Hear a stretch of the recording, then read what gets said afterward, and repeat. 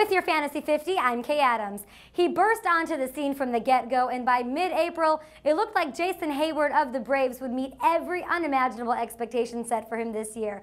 Instead, we've seen a lot of hills and valleys for this guy, and now an injured thumb seems to have relegated Heyward to a non-factor. The thumb's been bothering him for quite some time, and you can see it in his June numbers.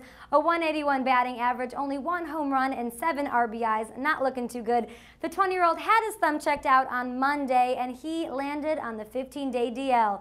Sure, we'll probably see some great plays, some fantastic moments from this guy, but you can expect the injury to linger for the rest of the year, causing more struggles in the next 3 months for rookie Jason Heyward.